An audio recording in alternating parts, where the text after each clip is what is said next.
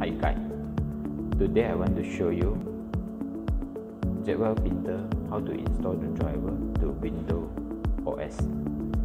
The first, we connect by USB port. Now we go into our driver, post printer driver. You just double click and you show for here. You just click next and next. Create icon to the desktop icon. Then just next. Install. Launch. Finish. You see here can show the USB 003, or you can check the port is okay. Test again.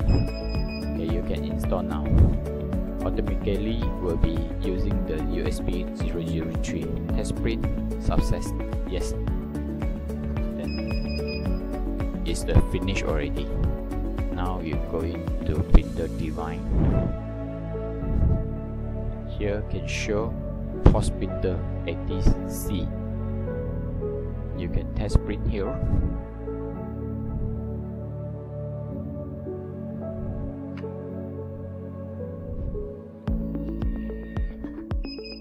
Yes, finished. Thank you.